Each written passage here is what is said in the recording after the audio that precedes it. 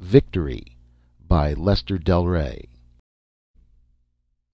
It seemed Earth was a rich and undefended planet in a warring, hating galaxy. Things can be deceptive, though. Children playing can be quite rough, but that ain't war, friend. Section 1. From above came the sound of men singing. Captain Duke O'Neill stopped clipping his heavy black beard to listen. It had been a long time since he'd heard such a sound, longer than the time since he'd last had a bath or seen a woman.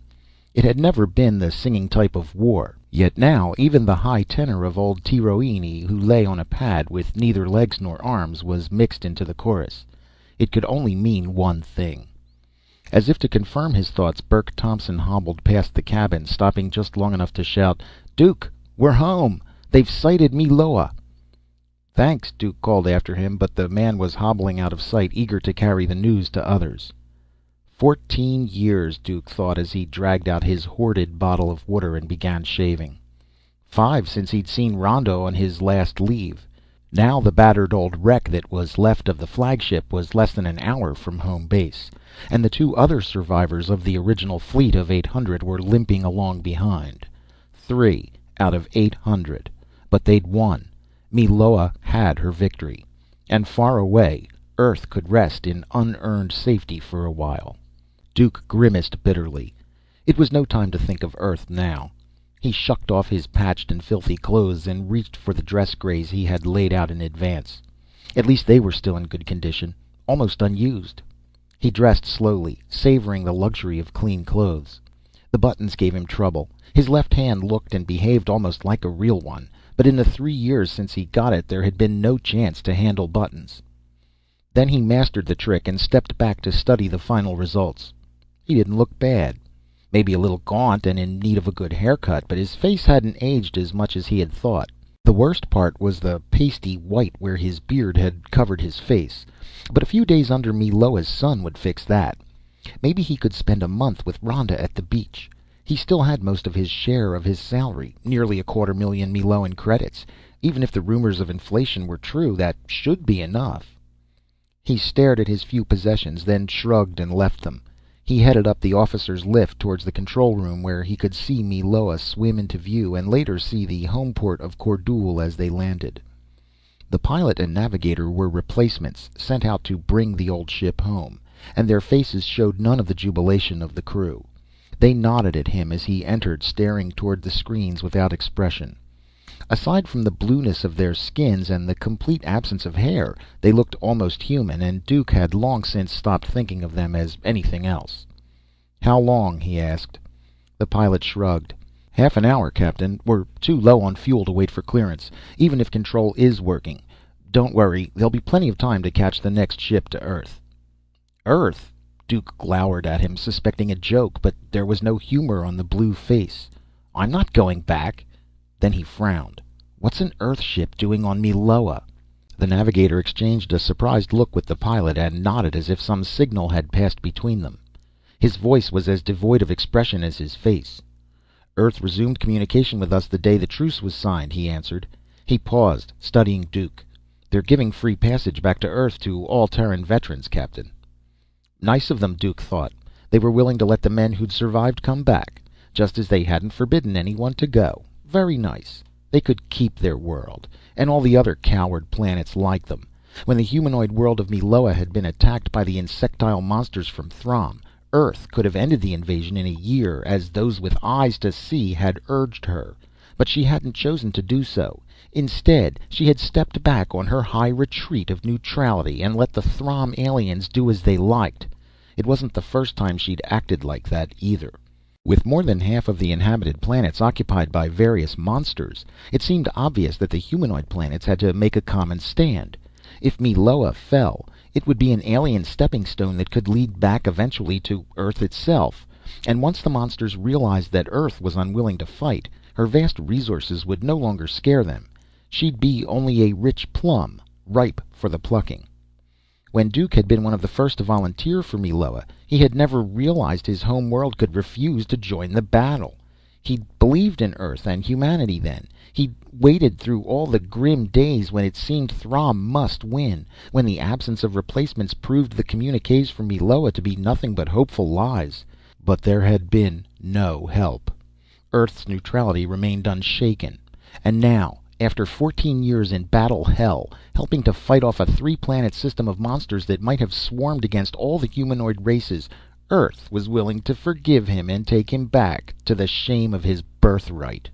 "I'm staying," he said flatly, "unless you Meloans want to kick me out now."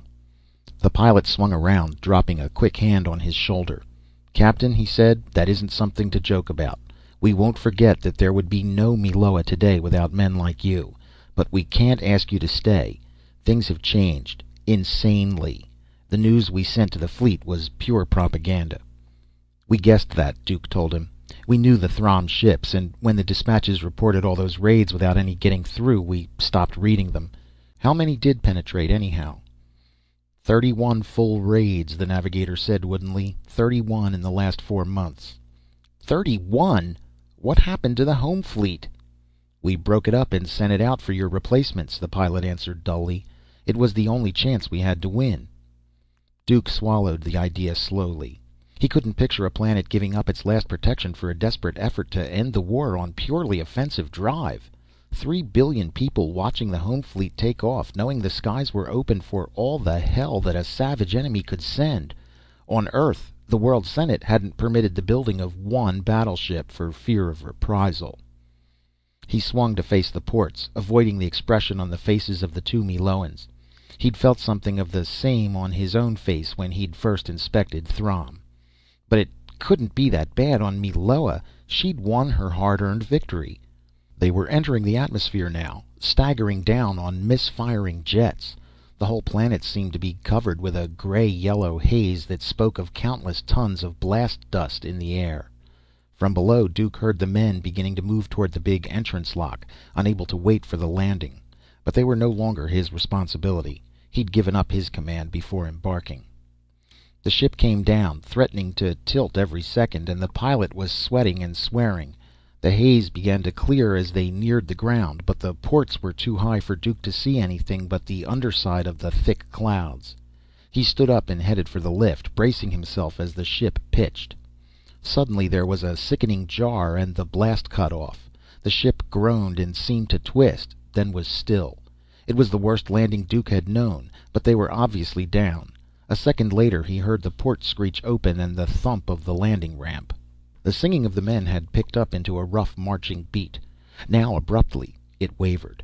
For a moment a few voices continued and then died away like a record running down. There was a mutter of voices, followed by shouts that must have been the relief officers taking over. Duke was nearly to the port before he heard the slow, doubtful sound of steps moving down the ramp.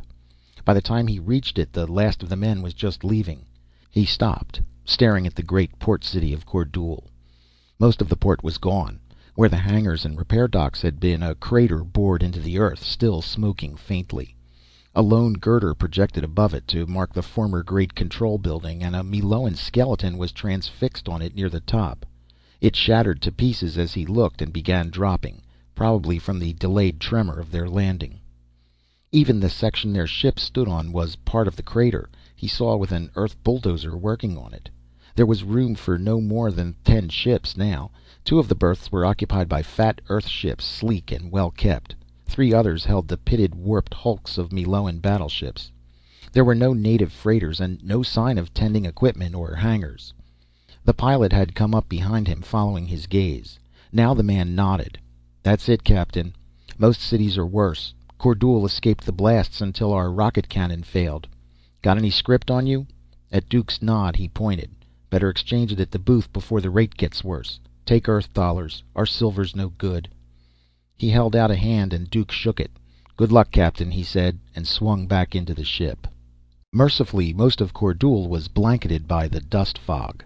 There was the beginning of a series of monstrous craters where men had begun rebuilding underground the ruined landing field, and a section of what had been the great business district. Now it was only a field of rubble with bits of windowless walls leaning up to a crazy tangle of twisted girders. Only memory could locate where the major streets had been. Over everything lay the green wash of incandescent, and the wind carried the smell of a charnel house. There was no sign of the apartment where he and Rhonda had lived. He started down the ramp at last, seeing for the first time the motley crew that had come out to meet the heroes of the Battle of Throm. They had spotted him already, however, and some were deserting the men at the sight of his officer's uniform. Their cries mingled into an insane, whining babble in his ears. "Just a scrap for an old man, General.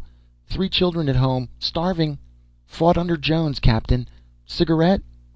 It was a sea of clutching hands, ragged bodies with scrawny arms and bloated stomachs, trembling and writhing in its eagerness to get to him first. Then, as one of the temporary officers swung back with a couple of field attendants, it broke apart to let him pass, its gaze riveted on him as he stumbled between the lines. He spotted a billboard one man was wearing, and his eyes focused sharply on it. "Honest Feroya," it announced. "Credit exchange. Best rates in all Kordul." Below that, chalked into a black square, was the important part: 2,345 credits to the dollar. Duke shook his head, but the sign did not change. 250,000 credits for $100? And he'd thought... "Help a poor old widow?" A trembling hand plucked at his sleeve, and he swung to face a woman in worse rags than the others, her eyes dull and unfocused, her lips mouthing the words only by habit. "Help the widow of General Deol?" He gasped as he recognized her. 5 years before he'd danced with her at a party given by Deol. Danced and agreed that the war was ruining them and that it couldn't get worse. He reached into his pocket before remembering the worthlessness of his bills. But there was half a pack of the wretched cigarettes issued to the men. He tossed them to her and fled, while the other beggars scrambled towards her. He walked woodenly across the leprous fields, skirting away from the Earth ships, toward a collection of tents and tin huts that had swallowed the other veterans. Then he stopped and cursed to himself as a motorcycle sprang into life near the Earth freighters and came toward him. Naturally, they'd spotted his hair and skin color. The well-fed, smooth-faced young man swung the machine beside him. "Captain O'Neill?" he asked, but his voice indicated that he was already certain.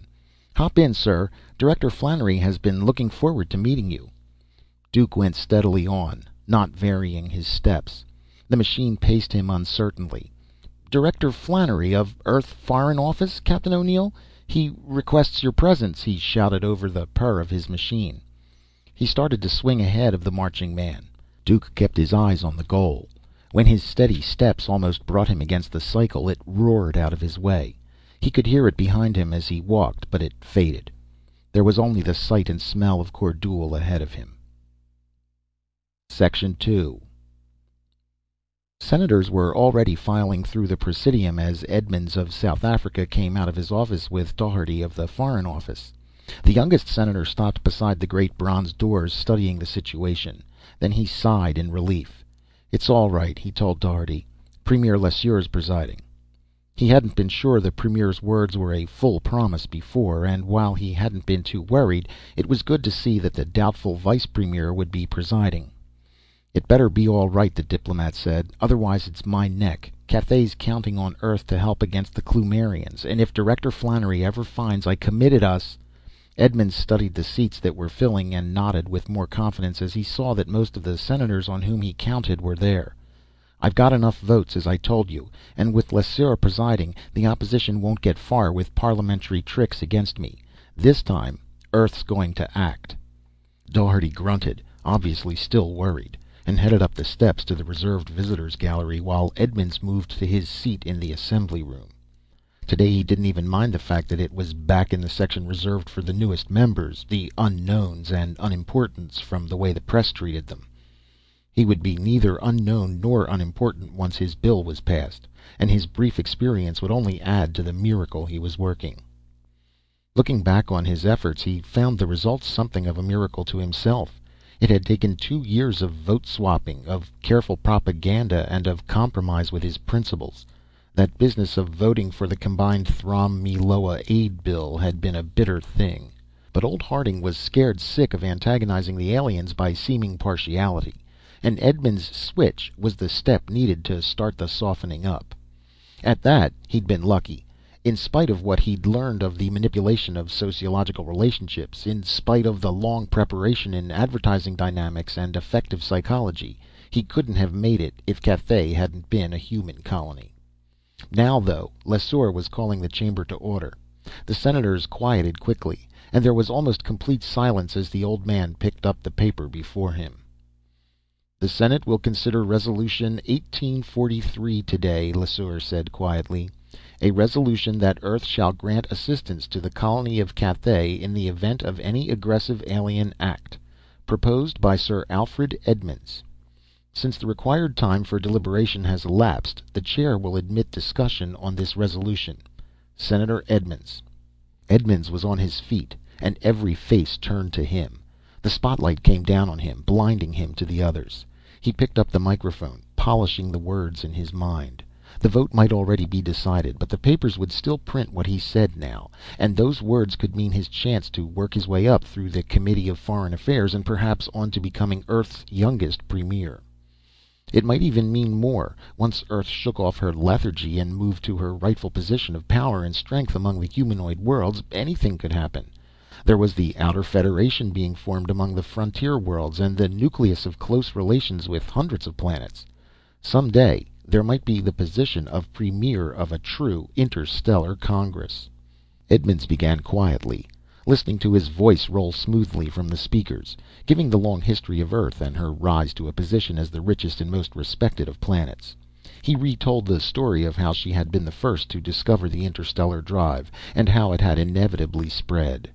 He touched on the envy of alien worlds and the friendship of the humanoid planets that had enabled Earth to found her dozen distant colonies. He couldn't wisely discuss her cowardice and timidity in avoiding her responsibilities to help her friends. But there was another approach. "In the forefront of every battle against alien aggression," he declaimed proudly, "have been men from Earth. Millions of our young men have fought gloriously and died gladly to protect the human and humanoid civilizations from whatever forms of life have menaced them. Jambula led the forces of Hera against Clovis, just as Captain O'Neill so recently directed the final battle that saved Meloa from the hordes of Throm. In our own ranks we have a man who spent 8 long and perilous years in such a gallant struggle to save a world for humanoid decency, Senator Harding." From the darkened sea of faces a voice suddenly sounded. "Will the senator yield?" It was the deep baritone of Harding. Edmonds frowned in irritation, but nodded. A few words of confirmation on his point from Harding couldn't hurt. "I yield to the senator from Dixie," he answered. The spotlight shifted as Harding got slowly to his feet, making a white halo of his hair. He did not look at Edmonds, but turned to face Lesseur. "Mr. Chairman," he said, "I move that Resolution 1843 be tabled." "Second!" The light shifted to another man, but Edmonds had no time to see who it was as he stood staring open-mouthed at Harding. He shouted for the chair's attention, but Lesseur brought the gavel down sharply once, and his voice rang out over the speakers. "It has been moved and seconded that Resolution 1843 be tabled. The senators will now vote." Edmonds stood frozen as the voting began. Then he dropped back hastily to press the button that would turn the square bearing his number a negative red. He saw his light flash on while other squares were lighting. When the voting was finished, there were 3 such red squares and a nearly solid panel of green. "The resolution is tabled," Lesseur announced needlessly. Harding stood up and began moving towards the rear where Edmonds sat. The junior senator was too stunned for thought. Dimly he heard something about regrets and explanations, but the words had no meaning. He felt Harding help him to his feet and begin to guide him toward the door, where someone had already brought a shocked, white-faced Doherty. It was then he thought of Cathay, and what his ambition and Earth's ultimate deceit and cowardice would mean to the millions there. Section 3. A week of the dust-filled air of Meloa had left its mark on Captain Duke O'Neill. It had spread filth over his uniform, added another year to his face, and made walking each morning a dry-throated torture. Now he stopped at the entrance to the ship where he had been reassigned a berth for the night shift. An attendant handed him a small bottle, 3 biscuits, and a magazine. He tasted the chemically purified water sickly, stuffed the 3 ersatz biscuits into his pocket, and moved down the ramp, staring at the magazine.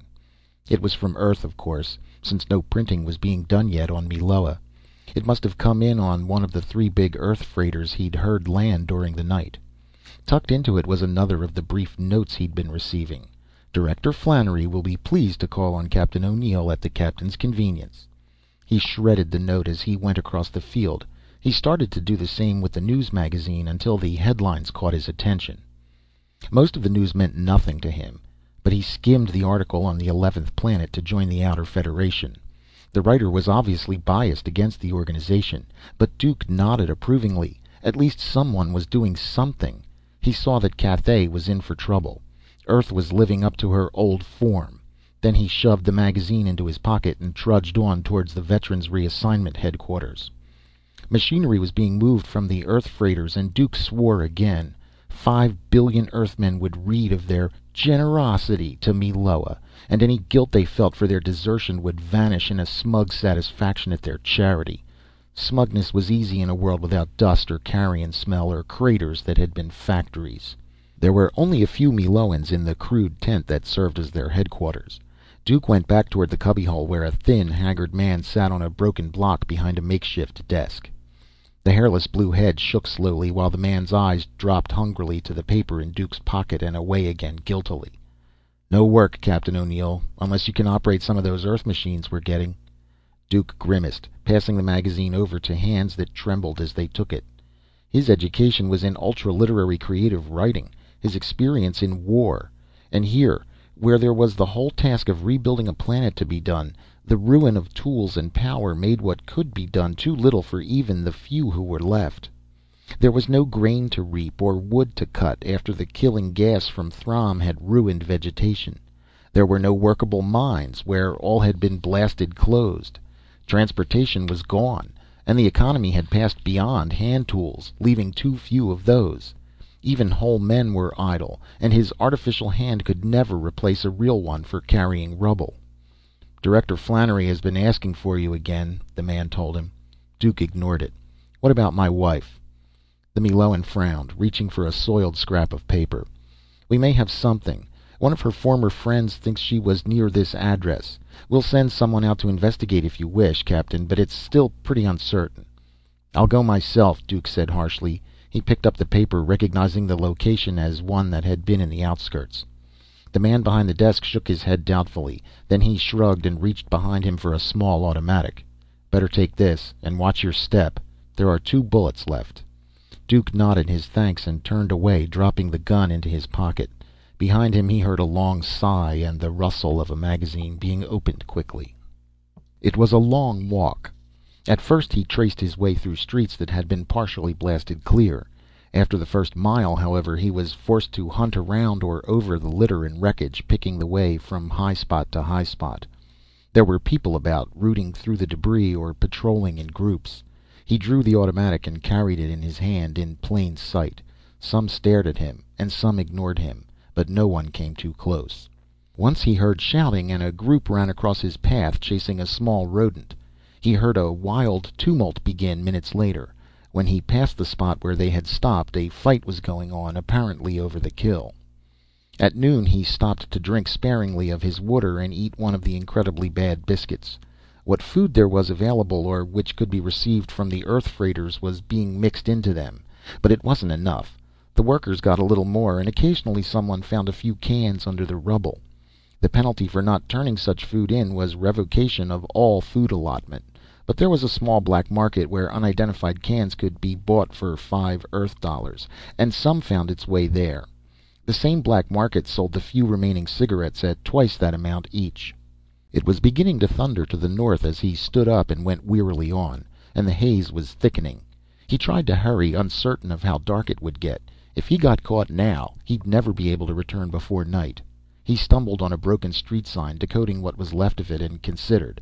Then he sighed in relief as he remembered it. He was almost there. The buildings had been lower here, and the rubble was thinner. There seemed to be more people about, judging by the traces of smoke that drifted out of holes or through glassless windows. He saw none outside, however. He was considering trying one of the places from which smoke was coming when he saw the little boy 500 feet ahead. He started forward, but the kid popped into what must have been a cellar once. Duke stopped, calling quietly. This time it was a girl of about 16 who appeared. She sidled closer, her eyes fixed on his hair. Her voice piped out suddenly, scared and desperate. "You lonesome, Earthman?" Under the fright of it was a grotesque attempt at coquetry. She edged nearer, staring at him. "I won't roll you, honest." "All I want is information," he told her thickly. "I'm looking for a woman named Rhonda O'Neill. She was my wife." The girl considered, shaking her head. Her eyes grew wider as he pulled out a green Earth bill, but she didn't move. Then, as he added the 2 remaining biscuits, she nodded quickly, motioning him forward. "Mom might know," she said. She ran ahead, and soon an older woman shuffled up the broken steps. In her arms was a baby, dead or in a coma, and she rocked it slowly, moaning softly as she listened to his questions. She grunted finally and reached out for the reward.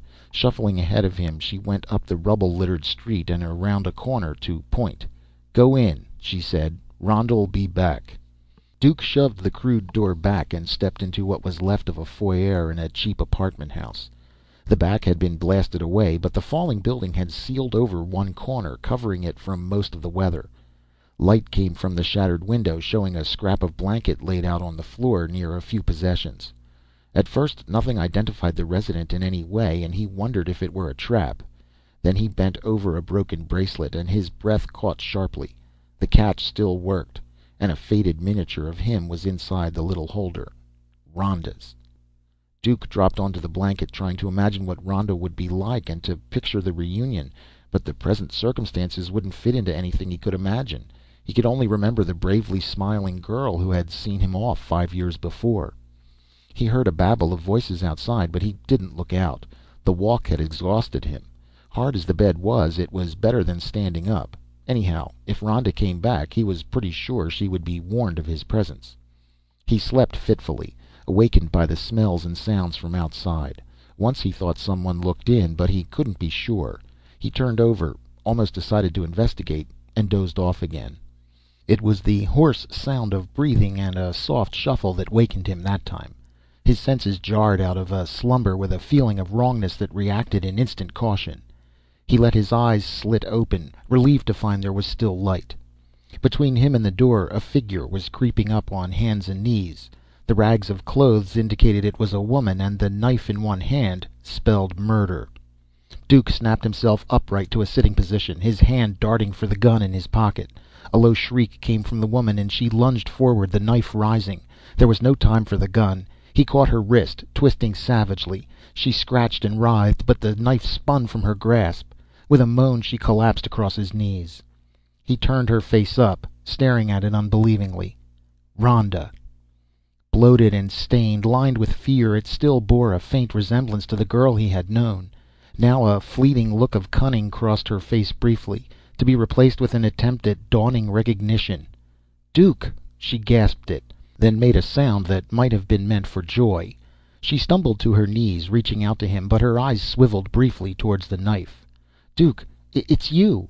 He pushed her back and reached for the knife. He was sure she'd known who it was, had probably been the one who awakened him by looking in through the broken window. "Why'd you try to kill me, Rhonda? You saw who it was. If you needed money, you know I'd give you anything I had. Why?" "Not for money." She twisted from him and slumped limply against a broken wall. Tears came into her eyes. This time the catch in her voice was real.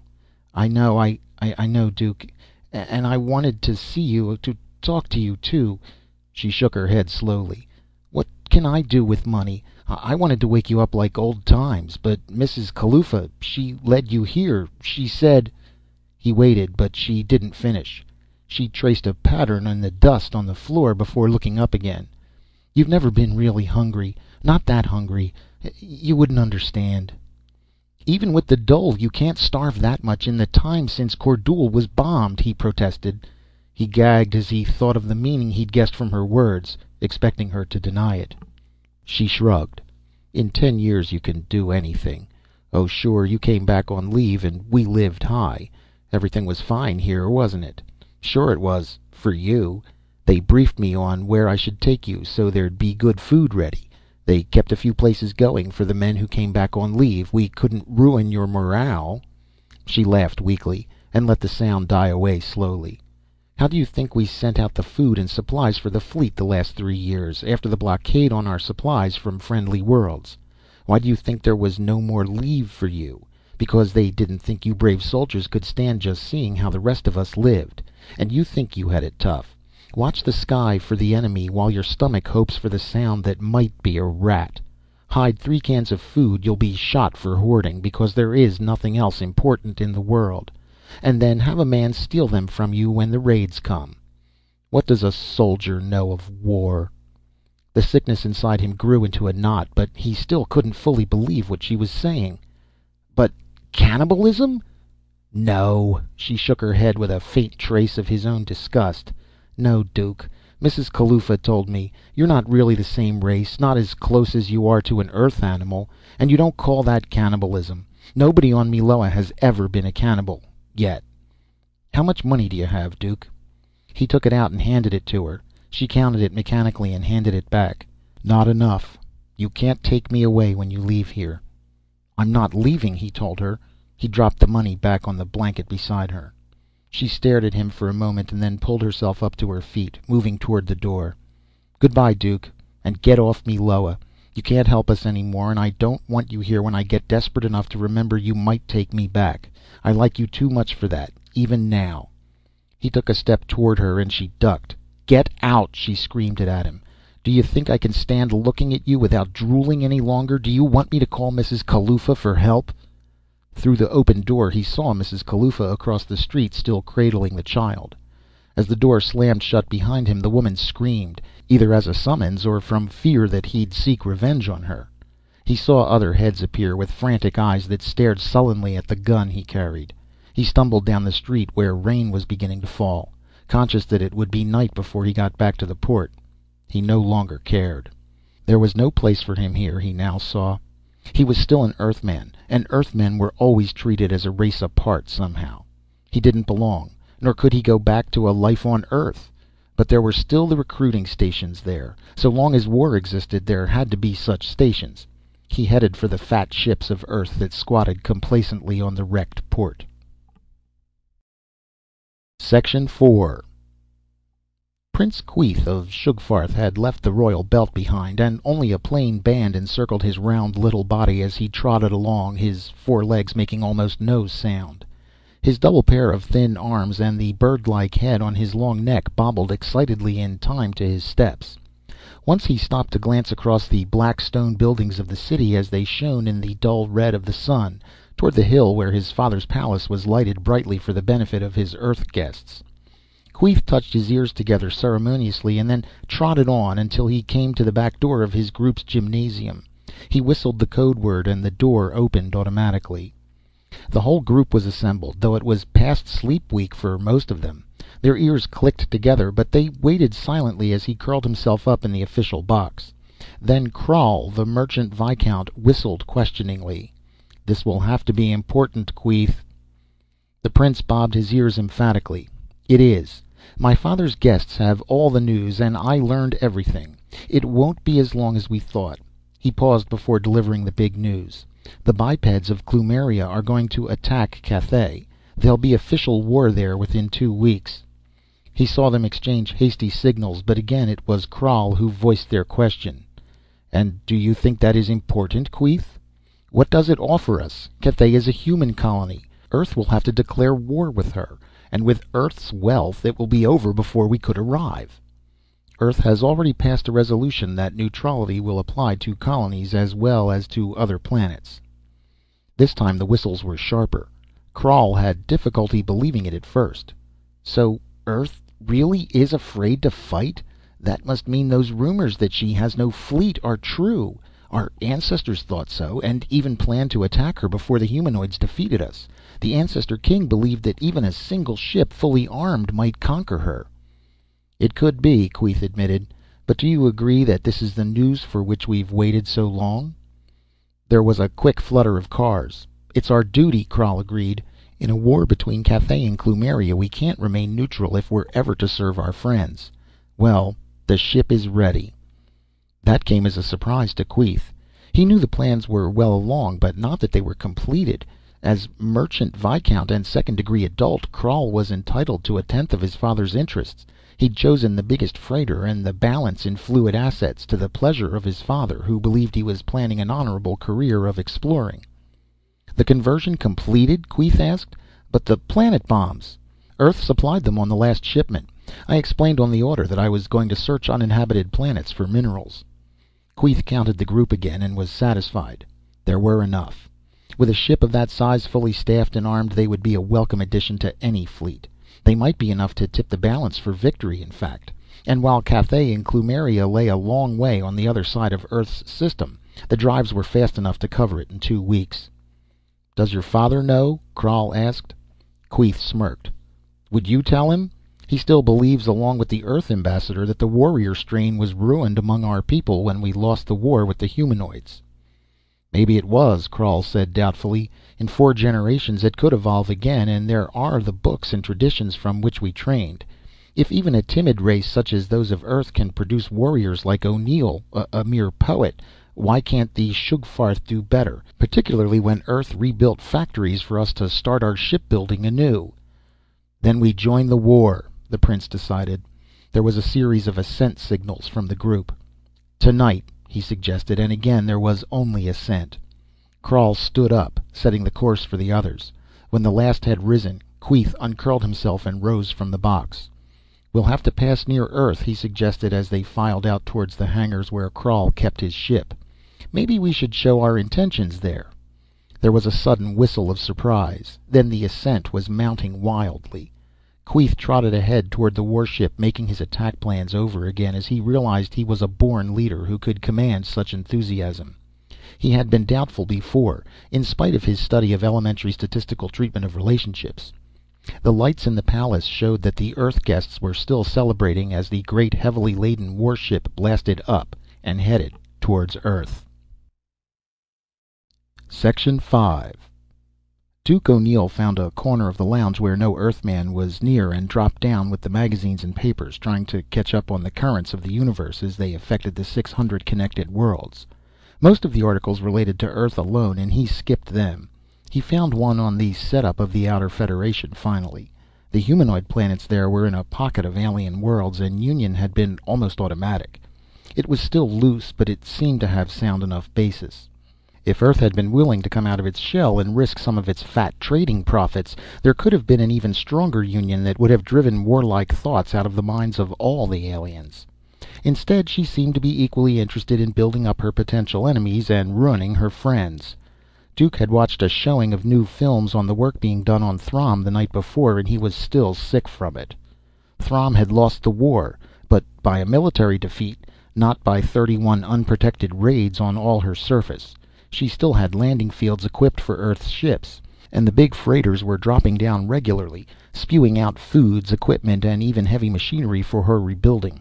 Throm was already on the road back. Meloa had to wait until she could pull herself up enough to build fields. Duke turned his eyes to the port. The ship had stopped at Clovis on the way back to Earth. From where he sat, he could see almost Earth-like skyscrapers stretching up in a great city. The landing field was huge, and there were rows on rows of factories building more of the freighters that stubbed the field. It seemed impossible when he remembered that only 40 years had passed since Jambula's suicide raid had finally defeated the fungoid creatures of the planet, and since the survivors' vows to repay all Earthmen for the defeat. They were a prolific race, of course, but without help from Earth, the factories would be shacks, and the rockets and high-drive ships would be only memories. He wondered how many were cursing their ancestors for making the mistake of attacking a neighboring humanoid planet instead of Earth, only 2 days away on high drive. By now they knew that Earth was defenseless, and yet they seemed content to go on with their vows forgotten. Duke couldn't believe it. Down underground beyond Earth inspection, they could have vast stockpiles of weapons ready to install in their ships within days. How could Earth risk it, unless she had her own stock of hidden ships and weapons? Yet if she did, he was sure that it would have been impossible not to use them in defense of the colony of Cathay. He started out, watching the crewmen mixing with the repulsive alien natives, laughing as they worked side by side. There must be some factor he didn't understand, but he'd never found it, nor did he know anyone who had guessed it. He stirred, uncomfortable with his own thoughts, but it wasn't fear for Earth that bothered him. It was simply that sooner or later some alien race would risk whatever unknown power the others feared. If the aliens won, the vast potential power of Earth would then be turned against all the humanoid races of the universe. Humanity could be driven from the galaxy. He turned the pages, idly glancing at the headlines. It was hard to realize that the paper wasn't right off the presses of Earth. It must have been brought out to Clovis on the latest ship. He checked the date and frowned in surprise. According to the rough calendar he'd kept, it was the current date. Somewhere he must have lost track of 2 days. How much else had he lost sight of during the long years of war? A diagram caught his attention almost at once as he turned to another magazine. It was of a behemoth ship, bigger than any he'd ever seen, and built like the dream of a battleship, though it was listed as a freighter. He scanned it, mentally converting it. With a few like that, Meloa could have won during the first year. Then he swore as he saw it was part of an article on the progress of some alien world known as Shugfarth. By the article, a world of former warriors once dedicated to the complete elimination of humanoids. He saw Flannery coming along the deck at that moment, and he picked up the magazine, heading for his cabin. He'd ignored previous summonses on the thin excuse of not feeling well. He had no desire to talk with Earthmen. It was bad enough to take their charity back to Earth and to have to stay on the planet until he could sign on with the Outer Federation. His memories were ugly enough without having them refreshed. But Flannery caught him as he was opening the door to his cabin. The director was huge, with heavy, strong features and a body that looked too robust for the white hair and the age that showed around his eyes. His voice was tired, however, showing his years more plainly than his looks. "Captain O'Neill," he said quickly, "stop jousting with windmills. It's time you grew up. Besides, I've got a job for you." "Does my charity passage demand an interview, Director?" Duke asked. The other showed no offense, unfortunately. He smiled wryly. "If I choose, it does. I'm in command of this ship, as well as head of the Foreign Office. May I come in?" "I can't keep you out," Duke admitted. He dropped onto the couch, sprawling out, while the other found the single chair. Flannery picked up the magazine and glanced through it. "So you're interested in the Outer Federation?" he asked. "Don't be. It doesn't have a chance. In a week or so you'll see it shot. And I don't mean we'll wreck it. They've picked their own doom against all the advice we could give them. Care to have a drink sent down while we talk?" Duke shook his head. "I'd rather cut it short." "Hotheads," Flannery told the walls thoughtfully, "make the best men obtainable once they're tamed. Nothing beats an idealist who can face facts, and the intelligent ones usually grow up. Captain, I've studied your strategy against Throm on that last drive after Dale was killed. Brilliant. I need a good man, and I can pay for one. If you give me a chance, I can also show you why you should take it. Know anything about how Earth got started on its present course?" "Dumb luck and cowardice, as far as I can see," Duke answered. "When Earth discovered the first inefficient version of the high drive, she had found herself in a deserted section of the universe, with the nearest inhabited star system months away. The secret of the drive couldn't be kept, of course, but the races who used it to build war fleets found it easier to fight with each other than with distant Earth. Later, when faster drives were developed, Earth was protected by the buffer worlds she had rebuilt." Flannery grinned. "Luck and experience. We learned something from our early nuclear technological wars. We learned more from the interstellar wars of others. We decided that any planet ruined by such war wouldn't fight again. The women and children who lived through that hell would see to it, unless new hatreds grew up during the struggle back. So we practically pauperized ourselves at first to see that they recovered too quickly for hate and fear. We also began digging into the science of how to manipulate relationships.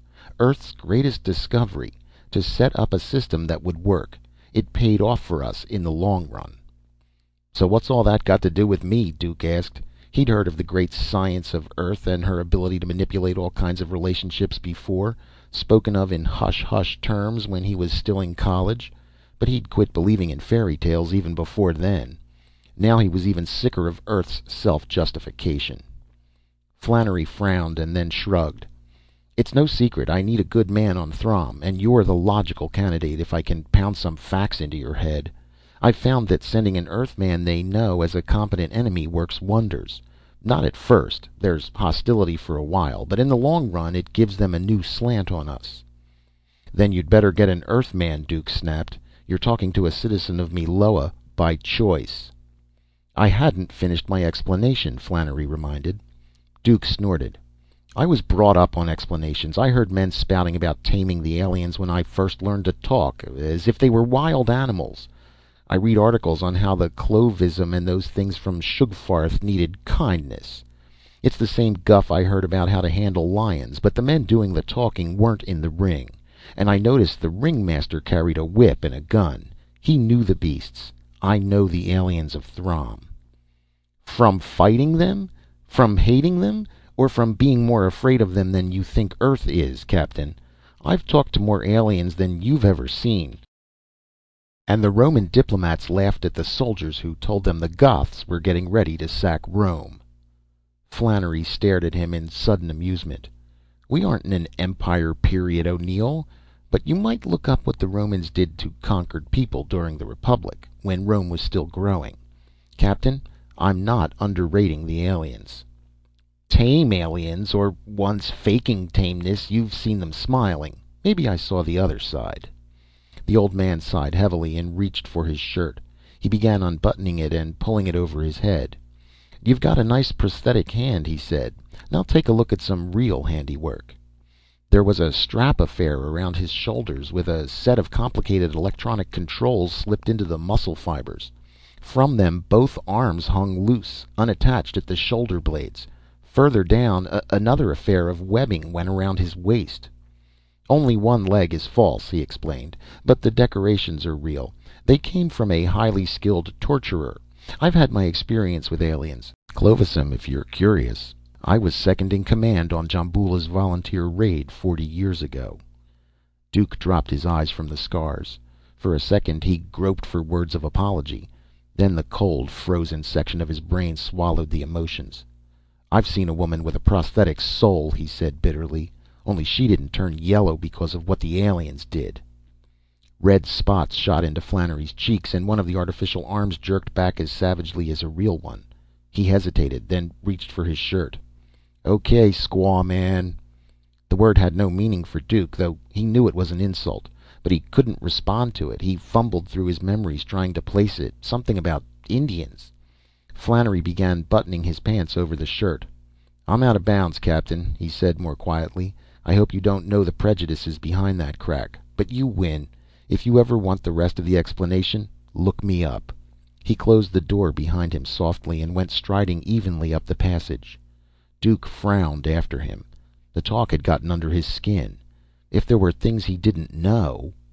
Then he swore at himself. There was plenty he didn't know. But the carefully developed indoctrination propaganda of the top Earth psychologists wasn't the answer he wanted. He'd have to make his stay on Earth shorter than he'd planned. If they could get to a man who had served under Jambula and convince him that Clovisem were nice house pets, it was little wonder they could wrap the rest of the Earth around their psychological fingers. Too bad their psychology wasn't adjusted to aliens. Part 2. Section 6. Barth Nevish was nearly 7 feet tall, and his cat-shaped ears stuck up another 4 inches above his head. Even among the people of Kel he was a big man, but to the representatives of the other humanoid worlds of the Federation he seemed a giant.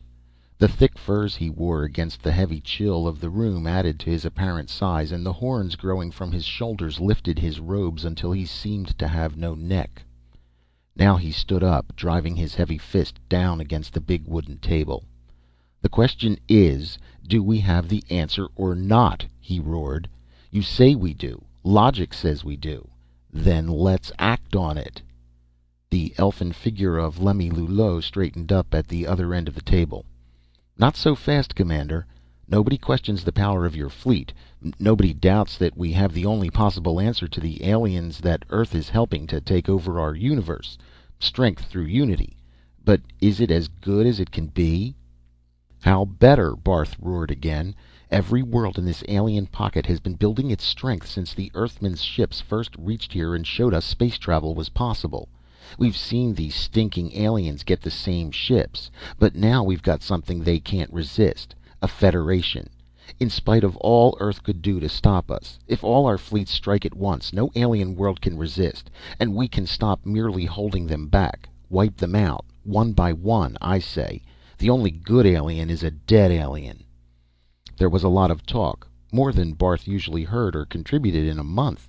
Lemmy-Lulo was the focus of most of it. The little man would never be satisfied. He wanted all the humanoid worlds organized, and by now it was plain that Earth's influence would be too strong outside of their own section. Their accomplishments were already enough. United as they were, the Federation was clearly invincible. Their fleets were at full size, and the crews were thoroughly trained. No other time would be better.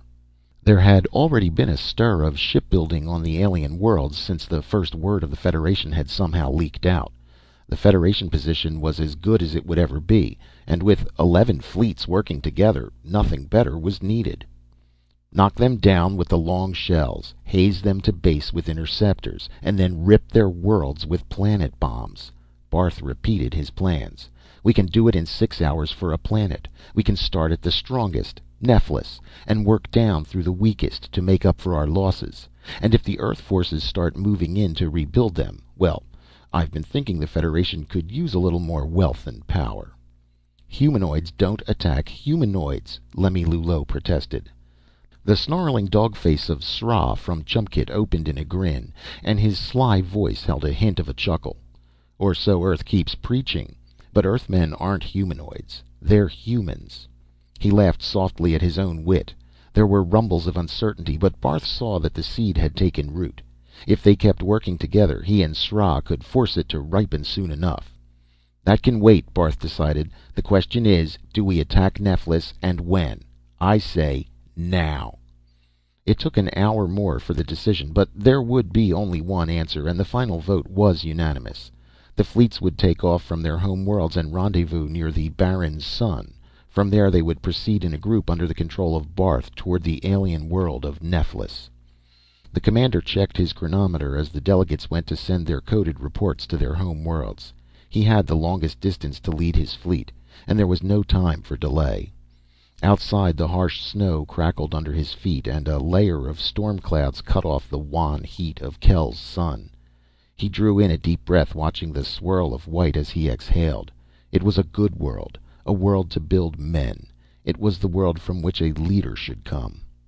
The fleet would be all his within a day, and for a time it would be busy at the work of wiping out the nearby aliens. After that, well, there were other aliens further out towards the last frontiers of exploration. With care, the fleet could be kept busy for years. Barth was remembering his histories and the armies that had been swept together. In a few years, fighting men began to think of themselves as a people apart, and loyalty to their birthplace gave way to loyalty to their leader. 5 years should be enough.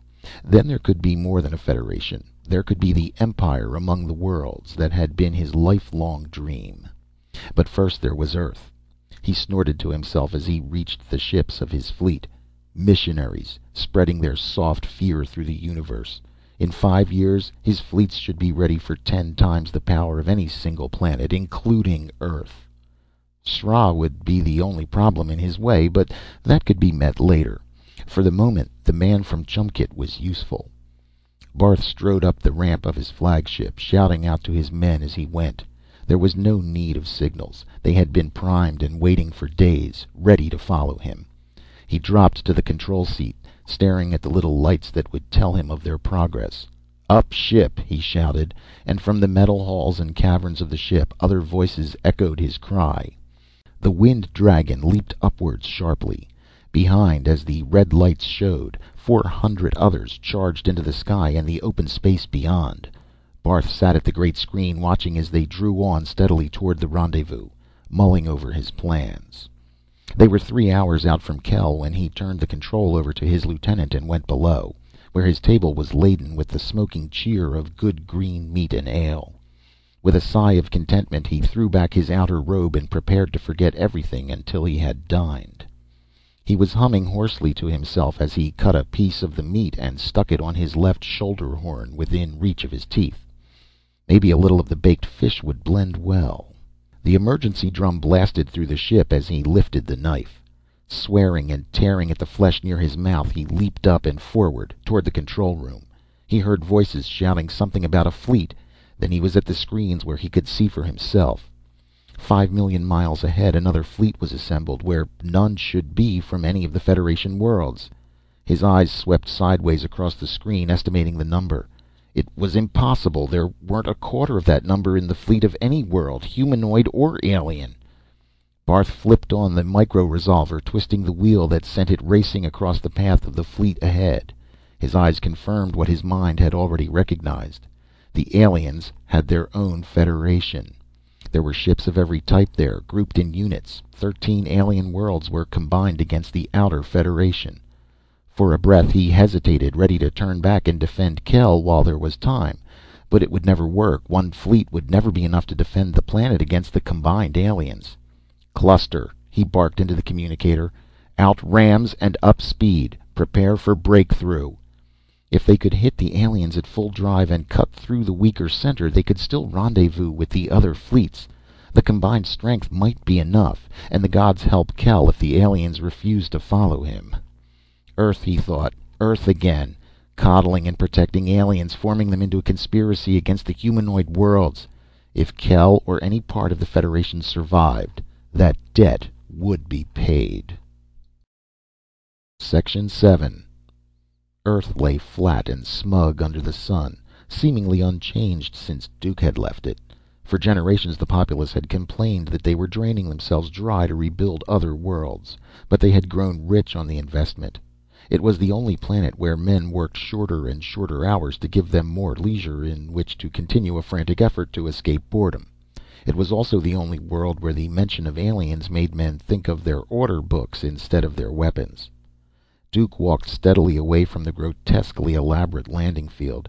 He had less than 30 cents in his pocket, but his breakfast aboard had left him satisfied for the moment. He turned onto a wider street, heading the long distance across the city towards the most probable location of the recruiting stations. The Outer Federation station would be off the main section, since the official line was disapproving of such a union, but he was sure there would be one. The system of recruiting was a tradition too hard to break. Earth used it as an escape valve for her troublemakers, and since such volunteers made some of the best of all fighters, they had already decided the outcome of more than one war. By carefully juggling the attention given the stations, Earth could influence the battles without seeming to do so. The air was thick with the smell of late summer, and there was pleasure in that, until Duke remembered the odor of Meloa and its cause. Later the cloying perfume of women mixed with the normal industrial odors of the city, until his nose was overdriven to the point of cutoff. He saw things in the shop windows that he had forgotten, but he had no desire for them. And over everything came the incessant yammer of voices saying nothing, radios blaring, television babbling, and vending machines shouting. He gave up at last and invested half of his small fund in a subway. It was equally noisy, but it took less time. Beside him, a fungoid creature from Clovis was busy practicing silently on its speaking machine, but nobody else seemed to notice. Duke's head was spinning when he reached the surface again. He stopped to let it clear, wondering if he'd ever found this world home. It wouldn't matter soon, though. Once he was signing up at the recruiting station, there would be no time to think. He saw the sign only a few blocks from where the recruiting posters for Meloa had been so long ago. It was faded, but he could read the lettering, and he headed for it. As he had expected, it was on a dirty back street where the buildings were a confusion of shipping concerns and cheaper apartment houses. He knew something was wrong when he was a block away. There was no pitch being delivered by a barking machine, and no idle group watching the recruiting efforts on the street. In fact, nobody was in front of the vacant store that had been used, and the big posters were ripped down. He reached the entrance and stopped. The door was half open, but it carried a notice that the place had been closed by order of the World Foreign Office. Through the dirty glass, Duke could see a young man of about 20 sitting slumped behind a battered desk. He stepped in, and the boy looked up apathetically. "You're too late, Captain. Neutrality went on hours ago when the first word came through. Caught me just ready to ship out. After 2 lousy months recruiting here, I have to be the one stranded." "You're lucky," Duke told him mechanically, not sure whether he meant it or not. Oddly, the idea of a kid like this mixed up in an interplanetary war bothered him. He turned to go, then hesitated. "Got a newspaper or a directory around that I could borrow?" The boy fished a paper out of a wastebasket. "It's all yours, Captain. The whole place is yours. Slam the door when you go out. I'm going over to the Cathay office." "I'll go along," Duke offered. The address of that place was all he'd wanted from the paper. He'd have preferred the Federation to joining up with Earth colonists, but beggars never made good choosers. The kid shook his head. He dragged open a drawer, found a slip of paper, and handed it over. It was a notice that the legal maximum age for recruiting had been reduced to 30. "You'd never make it, Captain," he said. Duke looked at the paper in his hands and at the dim reflection of his face in a window. "No," he agreed, "I didn't make it." He followed the boy to the door, staring out at the street thick with its noises and smells. He dropped to the doorsill and looked up briefly at the sky where two ships were cutting out to space. Flannery had known the regulation and hadn't told him. Yet it was his own fault. The age limit was lower now, but there had always been a limit. He had simply forgotten that he had grown older. He found it hard to realize he'd been no older than the kid when he'd signed up for the war with Throm. For a while he sat looking at the street, trying to realize what had happened to him. It took time to face the facts. He listened with half his attention as a small group of teenage boys came from one of the buildings and began exchanging angry insults with another group, apparently waiting for them on the corner. From their attitudes, some of them were carrying weapons and were half eager, half afraid to use them. It was hard to remember back to the time when such things had seemed important to him. He considered putting a stop to the argument before it got out of hand, since no police were near, but adults had no business in kid fights. He watched them retreat slowly back to an alley, still shouting to work up their courage. Maybe he should be glad that there was even this much fire left under the smug placidity of Earth. Finally he picked up the newspaper from where he'd dropped it and began turning back to the want ads. His needs were few, and there should be dishwashing jobs at least somewhere in the city. He still had to eat and find some place to sleep. A headline glared up at him, catching his attention. He started to skim the story and then read it thoroughly. Things weren't going at all as he'd expected in the outer worlds, if the account were true. And usually such battle reports weren't altered much. The aliens had developed a union of their own, if anything, a stronger one than the humanoids had. Apparently they'd chased the Federation ships into some kind of trap.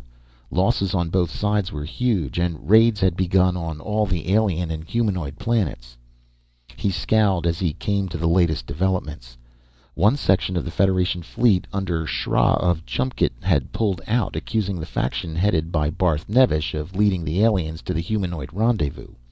Kel's leader had gone after the deserters, fought it out with them in the middle of the larger battle, killed Shra, and declared himself the head of the whole Federation. It was madness that should have led to complete annihilation. Only the fumbling, uncoordinated leadership of the aliens had saved the humanoid fleets. And now the Federation was coming apart at the seams, with Barth Nevesh frantically scurrying around to catch up the pieces. Duke read it through again, but with no added information. It was a shock to know that the aliens had combined against the humanoid Federation. Still, looking back on that, he could begin to see that they would have to, once they knew of the Federation. But the rest of the account... Flannery's words came back to him. The director had been right. His prediction was already coming true, after only 3 days. Unless he had either had prior knowledge or juggled things to make it come true. Duke considered it, but he could see no way Flannery could either learn or act in advance of the arrival of the ship on Earth. The Federation was farther from Meloa than from this planet. He'd been forced to depend on the same accounts Duke had read in the papers on board the ship. Then Duke glanced at the date on the current paper idly, and his thoughts jolted completely out of focus. It was dated only 3 days later than the paper he had seen when they were docked on Clovis. Without instantaneous communication, it was impossible.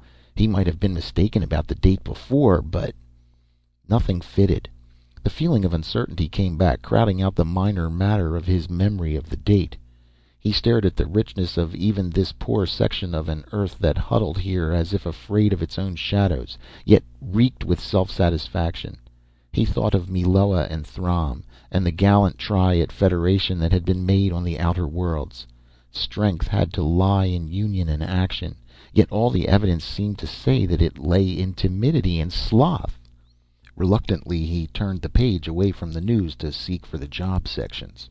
From the alley there came the sound of a police whistle, and shouts that faded into the distance.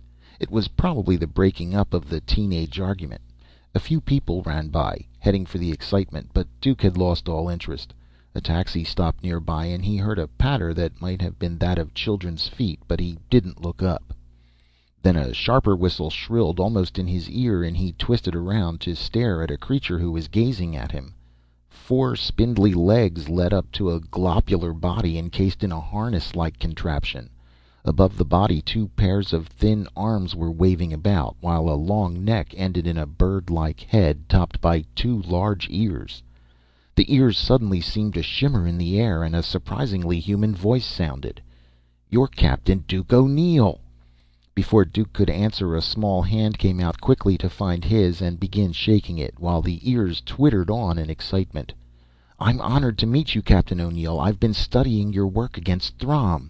Amazingly clever strategy. Permit me. I'm Queeth, lately a prince of Shugfarth. Perhaps you noticed our ship. No, of course not. You must have landed at the government field. My crew and I are on the way to the war about to begin between Kloomiria and Cathay." "Why tell me about it?" Duke asked roughly. Shugfarth, the ships he'd seen diagrammed, had come from there. If one of those Titans was to be used against Cathay, Earth's colony was doomed, and the impertinent little monster... The creature tried to imitate a shrug with his upper set of arms. "Why not, Captain? We're registered here as a recruiting ship for Cathay, so it's no secret. We thought we might as well carry along some of the men going out to help, since we had to pass near Earth anyhow, and I dropped by here in the hope that there might be a few who had failed to join the Federation and who would like to switch to Cathay." "Wait a minute," Duke said. He studied the alien, trying to rake what he'd learned from the article out of his memory, but no record of subtlety or deceit had been listed there. The Shugfarth were supposed to be honest. In fact, they'd been one of the rare races to declare their war in advance. Somehow, too, the words had a ring of truth in them. "For Cathay?" "Certainly, Captain. For whom else? The civilized Earth races naturally have to stick together against the barbarians." Duke stared at the almost comic figure, juggling the words he had heard with the obvious facts. "What Earth races do you mean? That Earth is now giving citizenship to your people?" "Not on this planet, of course." A pair of beady black eyes stared back, as if trying to understand a ridiculous question. "But we're citizens of Earth's economic, cultural, diplomatic system, naturally." Duke felt something nibble at his mind, but he couldn't grasp it, and he wasn't accustomed to carrying on long chit-chat with aliens. He shoved the thoughts away and reached for the paper again. "You won't find recruits here, Queeth. Only me. And I'm too old for the recruiting law. Besides, I've got to find a job." He turned the pages, locating the column he wanted. What had Flannery meant about Republican Rome? Duke could remember dimly something about Rome's granting citizenship to her conquered neighbors. It had been the basis of the city's growth and later power. Now, if Earth could inspire citizenship from conquered aliens... Queeth made a sound like a sigh and shuffled his 4 feet on the sidewalk uncertainly. "If you came aboard on a visit, who could stop our taking off at once?" he suggested. "We have room for another officer, and we need men like you, Captain O'Neill, to help us against the aliens out there." Duke looked down at the small face, and even the alien features couldn't disguise the obvious sincerity behind the words. It should have made his decision automatic. He'd come here to be recruited, and he was being accepted. There was a ship waiting for him where his skills could be used. With such a ship, things would be different from the war he had known. He had a picture of Kloomiria under attack from it. Abruptly, he was seeing again the exploding ships of Throm, and the charnel smell of Kordul on victorious Meloa was thick in his nose. He stood up, shaking his head, and held out his hand, groping for the phrases that had been all important once among the recruits he had joined. "Thanks, Queeth," he said finally, "but I've got something to catch up on here. Good luck. On to victory. And give the aliens hell." He stood watching Queeth patter off toward the waiting cab, and saw it drive away. Then he turned to the want ads in earnest. Nothing was clear in his mind yet, but he'd need a job first, then a room near the library. He had a lot of current history to catch up on. Whatever Earth was up to had to be recorded somewhere if he could find it. Section 8. Through half his reign, Var of Kloomiria had nursed his hatred of the humans into a holy mission. It was 80 years since his visit to Cathay, when the colonists' children had run screaming from him, shouting that he was a monster, but time had only sharpened the memory. He had covered his too human body under a multitude of robes, and had gloried in the alienness of his head, with its fringe of breathing tentacles and the two lobster-like claws that concealed his tiny mouth. Year after long year he had built and prayed for the war of vengeance that must come. Almost it had passed him by. With the threat of help from Earth for Cathay, he had been forced to delay while larger fleets were built. His reign had been drawing to a close, and he had almost resigned himself to the law that would turn the rulership over to his eldest son. Then the boy had died in an explosion less than a week from the change of rule, and almost simultaneously Earth's timidity had won again, and the protection had been denied her colony. Now Var's waiting was finished. He stood in the cabin of his flagship, heading back to Kloomiria after the opening raid of the war, savoring the sweetness of the damage he had done Cathay. Life was sweet.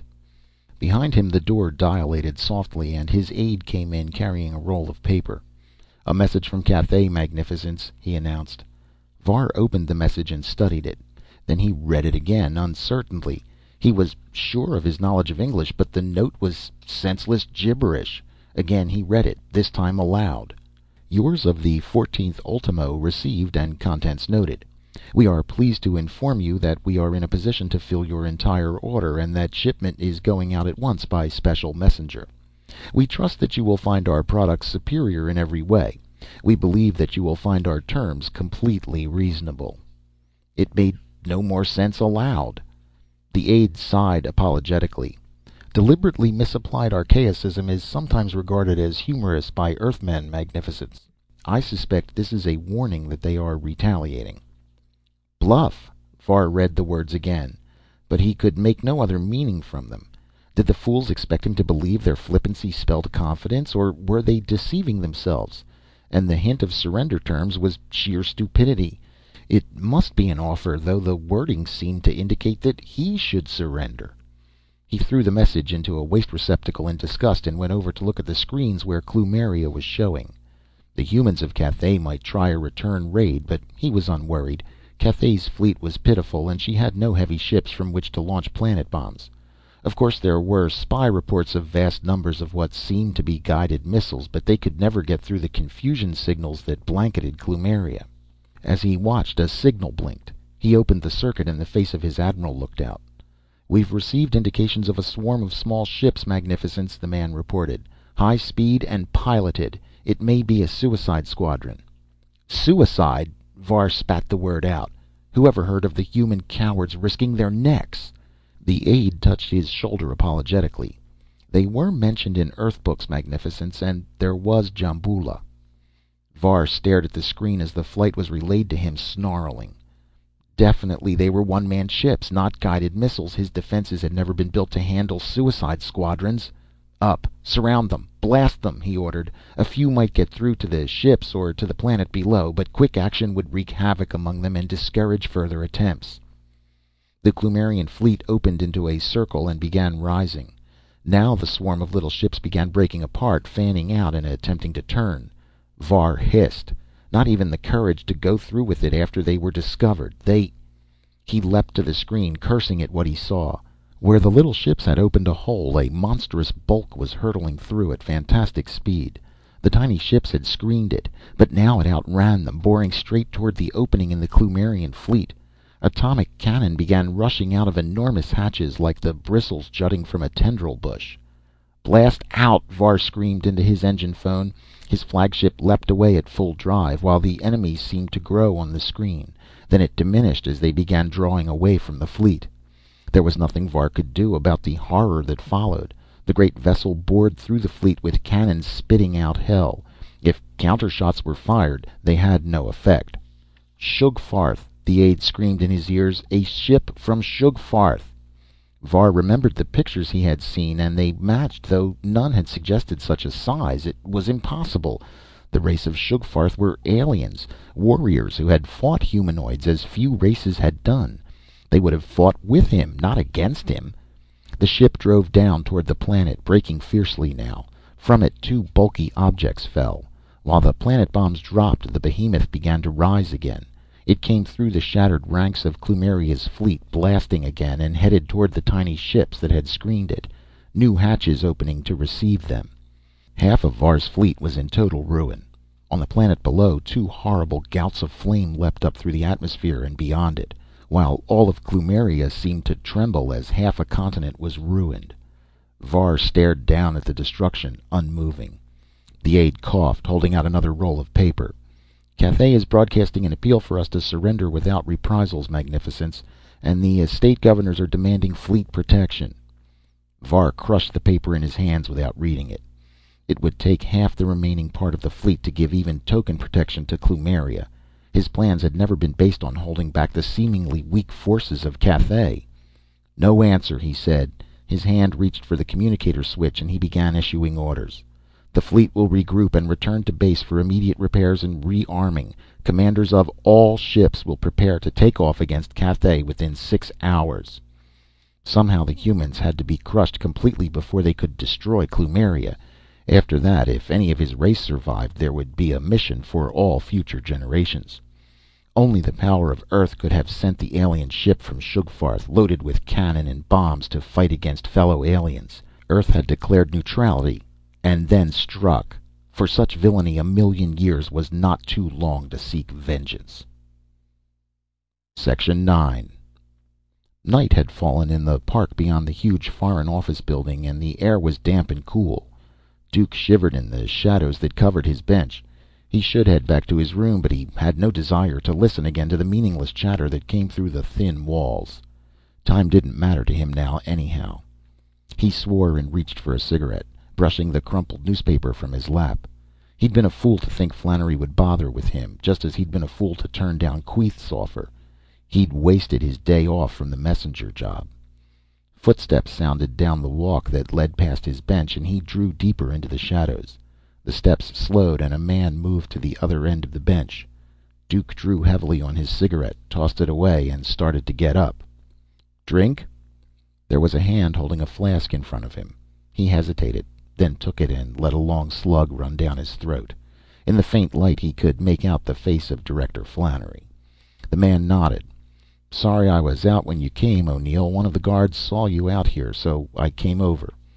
"You should have been in," Duke said, handing the flask back. "I've changed my mind since reading about some of your deals in the journal. Well, thanks for the drink." One of Flannery's prosthetic hands rested on Duke's shoulder, and the pressure was surprisingly heavy. "When a man takes a drink with me, Captain, he waits until I finish mine." He tipped up the flask and drank slowly before putting it away. "I suppose you mean the Cathay Klumeria mess." What else? Mess was a mild word.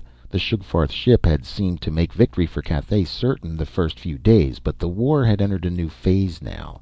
Cathay couldn't maintain the big ship, and it was practically useless. It had simply served to reduce Klumeria to a position where both sides were equal. The war showed signs of setting down to another prolonged, exhausting affair. "Yeah, I read the editorial," Flannery sighed. "We did let a couple of fools make Cathay think we'd bail her out. At the time it seemed wise. The son of old Var was due to assume rule in a little while, and he was strongly pro-human. We wanted to hold things off until he took over and scrapped the war plans. When he was killed, well, we pulled out before Var was any stronger." "And sent Queeth's crowd in to do your bloodletting for you," Duke sneered. "That was their own idea," Flannery denied. He lighted a cigarette and sat staring at the end of it, blowing out a slow stream of smoke. "All right, we made a mess of Cathay. We'll know better next time. Care to walk back with me?" "Why? So one of your trained psychopropagandists can indoctrinate me, or to get me drunk and cry over your confession?" "To keep me from sinking to your level and pushing your nose down your throat," Flannery told him, but there was no real anger in his voice. He stood up, shrugging. "Nobody's forcing you, O'Neill. Say the word and I'll drive you home. But if you want that explanation, My working office seems like a good place to talk." For a moment Duke wavered, but he'd reached the end of his own research and he'd come here to find the answers. Leaving now would only make him more of a fool. "Okay," he decided. "I'll stay for the big unveiling." Flannery grimaced. "There's no great secret, though we don't broadcast the facts for people and races not ready for them. We figure those who finish growing up here will soak up most of it automatically.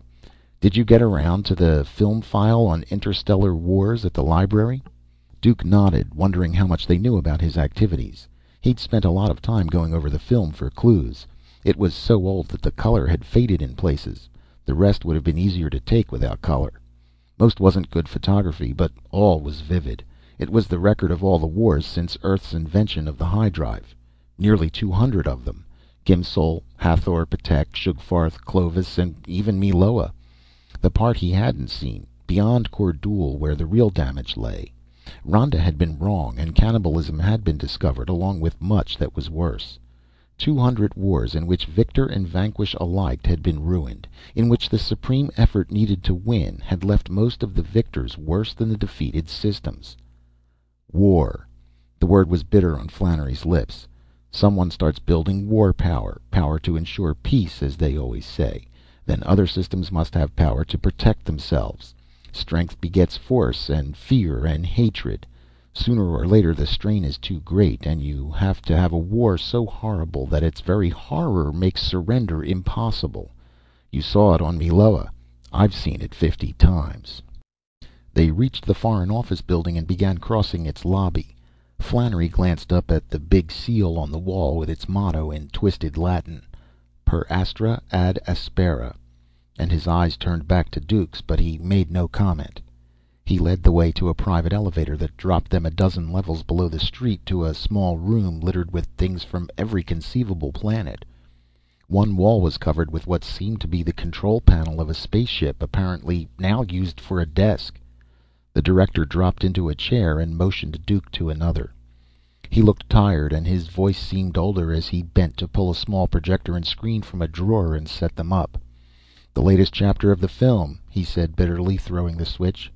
It was a picture of the breakup of the Outer Federation, and in some ways worse than the other wars. Chumkit rebelled against Kel's leadership and joined the aliens, while a civil war sprang up on her surface. 2 alien planets went over to Kel. The original war was forgotten in a struggle for new combinations, and 1,000 smaller wars replaced it. The Federation was dead, and the 24 races were dying. "When everything else fails, the fools try Federation," Flannery said as the film ended. "We tried it on Earth. Another race discovered the interstellar drive before we did and used it to build an empire. We found the dead and sterile remains of their civilization. It's always the same. When one group unites its power, those nearby must ally for protection. Then there's a scramble for more power, while jealousies and fears breed new hatreds, internally and externally. And finally there's ruin, because at the technological level of interstellar travel, victory in war is absolutely, totally impossible." He sat back, and Duke waited for him to resume until it was obvious he had finished. At last the younger man gave up waiting. "All right," he said. "Earth won't fight. Am I supposed to turn handsprings? I figured that much out myself, and I learned a long time ago about the blessed meek who were to inherit the Earth. But I can't remember anything being said about the stars." "You think peace won't work?" Flannery asked mildly. "I know it won't." Duke fumbled for a cigarette, trying to organize his thoughts. "You've been lucky so far. You've counted on the fact that war powers have to attack other powers nearby before they can safely strike against Earth. And you've buffered yourself with a jury-rigged economic trading system. But what happens when some really bright overlord decides to bypass his local enemies? He'll drop 50 planet bombs out of your peaceful skies and collect your vassal worlds before they can rearm. You won't know about that, though. You'll be wiped out." "I wouldn't call our friends vassals, or say the system was jury-rigged," Flannery objected. "Ever hear of paradynamics? The papers call it the ability to manipulate relationships when we let them write a speculative article. It's what lets us rebuild worlds in less than half a century, and form the first completely peaceful politico-economic culture we've ever known. Besides, I never said we had no weapons for our defense." Duke considered it, trying to keep a firm footing on the shifting quicksand of the other's arguments. He knew a little of paradynamics, of course, but only as something supposed to remake the world and all science in some abstract future. It had been originated as a complex mathematical analysis of nuclear relationships and had been seized on for some reason by the sociologists. It had no bearing, he could see, on the main argument.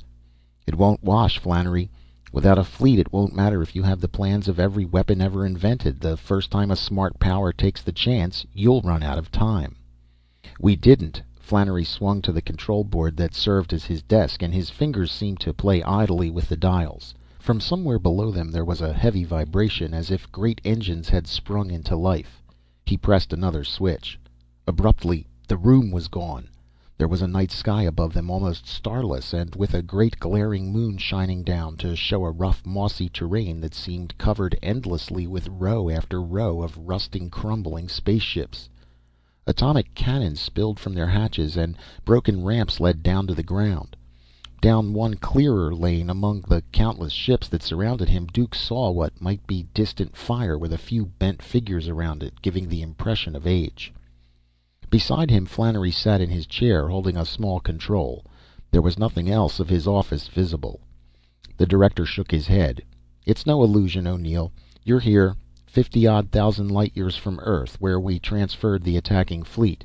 You never heard of that, of course. The dictator ruler naturally didn't make a report when his fleet simply vanished without a trace. Here." The liquor burned in Duke's throat, but it steadied him. He bent down to feel the mossy turf under his hand. "It's real," Flannery repeated. "Paradynamics handles all relationships, Captain, and the position of a body is simply a statement of its geometrical relationships. What happens if we change those relationships, with power enough, that is? There is no motion in any classical sense, but newspapers appear 2 high drive days away, minutes after they're printed. We arrive here, and fleets sent against Earth just aren't there anymore." He pressed a button, and abruptly the walls of his office were around them again. The office that was suddenly the control room of a building that was more of a battleship than any Duke had ever seen. He found himself clutching the chair and forced himself to relax, soaking up the shock as he had soaked up so many others. His mind faced the facts, accepted them, and then sickly extended them. "All right, you've got weapons," he admitted, and disgust was heavy in his voice. "You can defend yourself, but can the galaxy defend itself when somebody decides it's a fine offensive weapon? Or are all Earthmen supposed to be automatically pure, so this will never be turned to offensive use? Prove that to me, and maybe I'll change my mind about this planet and take that job of yours." Flannery leaned back, nodding soberly. "I intend to," he answered. "Duke, we tried making peaceful citizens of our youngsters here a century ago, but it wouldn't work. Kids have to have their little gang wars and their fisticuffs to grow up naturally. We can't force them. Their interests aren't those of adults. In fact, they think adults are pretty dull. No adventure. They can't see that juggling a 20 million gamble on tooling up for a new competitive product is exciting. They can't understand working in a dull laboratory to dig something new out of nature's files can be exciting and dangerous. Above all, they can't see that the greatest adventure is the job of bringing kids up to be other adults. They regret the passing of dueling and affairs of honor, but an adult civilization knows better, because the passing of such things is the first step towards a race becoming adult, because it is adopting a new type of thinking where such things have no value. You didn't hit me when I called you names, because it made no sense from an adult point of view. Earth doesn't go to war for the same reason. Thank God we grew up just before we got into space, where adult thinking is necessary to survival. There had been the kids and their seemingly pointless argument on the street. There had been the curiously distant respect the Meloans had shown him, as if they guessed that only his exterior was similar. There were a lot of things Duke could use to justify believing the director. It made a fine picture, as it was intended to. "It must be wonderful to sit here safely while agents do your dangerous work, feeling superior to anyone who shows any courage," he said bitterly. "I suppose every clerk and desk jockey out there feeds himself the same type of rationalization. But words don't prove anything. How do you prove the difference between maturity and timidity or smugness?" "You asked for it," Flannery said simply. The button went down on the control again. The air was suddenly thin and bitingly cold as they looked down on a world torn with war, where 100 ships shaped like half disks and unlike anything Duke had seen were mixed up in some maneuver. The button was pushed again, and this time there was a world below that had a port busy with similar ships, not fighting now. A third press brought them onto the surface of a heavy world that seemed to be composed of solid buildings and factories, where the ships were being outfitted with incomprehensible goods. A thing like a pipe stem man looked up from a series of operations, made a waving motion to them, and abruptly disappeared. "Did you really think we could be the only adult race in the universe?" Flannery asked. "You're looking at the Alar, the closest cultural gestalt to us, and somewhere near our level. Now." Something squamous perched on a rock on what seemed to be a barren world. Before it floated bright points of light that were obviously replicas of planets, with tiny lines of light between them and a shuttling of glints along the lines. The thing seemed to look at them briefly. A tentacle whipped up and touched Flannery, who sat with his hands off the control box. Without its use, they were abruptly back in their office. Flannery shivered, and there was strain on his face, while Duke felt his mind freeze slowly, as if with physical cold. The director cleared his throat. "Or maybe we should look at more routine things, though you might consider that we have to get ready for the day when our advancing culture touches on other cultures, because we can't put it off forever." This time they were in a building, like a crude shed, and there were men there, standing in front of a creature that seemed like a human in armor, but chitinous armor that was part of him. The alien suddenly turned, though Duke could now see that they were in a section behind one-way glass. Nevertheless, it seemed to sense them. Abruptly, something began pulling at his mind, as if his thoughts were being drained. Flannery hit the button again. "Telepathic race, and very immature," he said, and there was worry in his voice. "Thank God, the only one we've found, and out of our immediate line of advance." There were other scenes. A human being who walked endlessly 3 feet off the floor, fighting against some barrier that wasn't there, with his face frozen in fear, while creatures that seemed to be metallic moved about. "He found something while working on one of our paradynamic problems," Flannery said. "He transported himself there, and has been exactly like that ever since. 3 years now. So far, our desk jockeys here haven't been able to discover exactly what line he was working on, but they're trying." They were back in the office, and the director laid the control box on the big panel and cut off the power. He swung back to face Duke, his face tired. "You'll find a ship waiting to take you to Throm, and a man on board who'll use the trip to brief you if you decide to take the job, Duke. As I said, it's up to you. If you still prefer your wars, come and see me next week, and maybe I can get the recruiting law set aside in your case, since you're really a citizen of Meloa. Otherwise, the ship takes off for Throm in exactly 3 hours. He led the way back to the elevator and rode up to the lobby. Duke moved out woodenly, but Flannery was obviously going no farther. The old man handed over what was left of the flask, shook Duke's hand quickly, and closed the elevator door. Duke downed the liquor slowly, without thinking. Finally, a flicker of thought seemed to stir in his frozen mind. He shook himself and headed down the lobby toward the earth outside. A faint vibration seemed to quiver in the air from below, and he quickened his steps. Outside, he shook himself again, signaled a cab, and climbed in. "The first liquor store you come to," he told the driver, "and then take me to the government spaceport, no matter what I say." Section 10. It was quiet in the underground office of the director, except for the faint sounds of Flannery's arms sliding across each other in an unconscious massaging motion. He caught himself at it and leaned back, his tired facial muscles twitching into a faint smile. Strange things happen to a man when he grows old. His hair turned gray. He thought more of the past, and prosthetic limbs began to feel tired, as if the nerves were remembering also. And the work that had once seemed vitally important in every detail winnowed itself down to a few things, with the rest only bothersome routine. He pulled a thermos of coffee from under the desk and turned back to the confusion of red-coated memoranda on his desk. Then the sound of the elevator coming down caught his attention, and he waited until the door opened. "Hello, Harding," he said without turning around. Only one man besides himself had the key to the private entrance. "Coffee?" Harding took a seat beside him and accepted the plastic cup. "Thanks. I tried to call you, but your phone was shut off. Heard the good word?" Flannery shook his head. With the matter of the strange ship that had been reported and the problem of what to do with the telepaths both coming to a head, he'd had no time for casual calls. There was no question now that the telepaths had plucked the knowledge of how to build an interstellar drive from the observers' minds in spite of all precautions. And once they broke out into the rest of the galaxy. "Var died of a heart attack in the middle of battle," Harding announced, "and Cathay and Klumeria sent each other surrender notices the minute the word was official. The damnedest thing I ever heard of. Edmonds came with me, and he's upstairs now, planning a big victory celebration as soon as we can let the word out.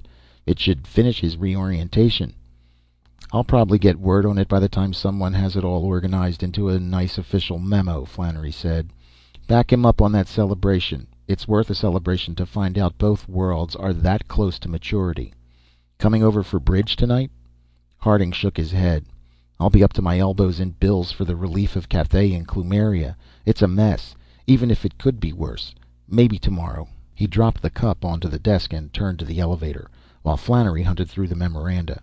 As he expected, he found a recent one announcing Var's death. He rubbed his arms together as he read it, but there was no new information in it. Then reluctantly he picked up his phone and started to call, scanning for information, just as another bundle of memos came through a small door in the panel. At the sight of the top photo, he put the phone back on its cradle. His face taunted and his arms lay limp as he read through it. The picture was that of one of the half-disk Allure ships. The rumors of the strange ship were true enough. One of the Allure race had crossed the gulf between the two expanding cultures and had touched several worlds briefly to land in the biggest city on Patek, the trading center for a whole sector. It had been there 2 days already before the report to Earth.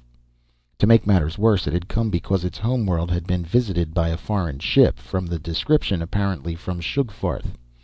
There was no longer any chance of cutting off the news, since it would be circulating busily through both cultures, and with it must be going 1,000 wild schemes by trading adventures for exploration. He'd expected it to happen someday, maybe in 50 years after he was out of office. By then enough of the worlds should have reached maturity to offer some hope of peaceful interpenetration. But now... Victory, he thought bitterly. A small victory, and then this. Or maybe 2 small victories, if O'Neill worked out as well on Throm as he seemed to be doing, and if he realized he'd never be satisfied until he could return to Earth to face the problems he now knew existed. Flannery had almost hoped that it would be O'Neill who would handle the problem of cultural interpenetration. The man had ability.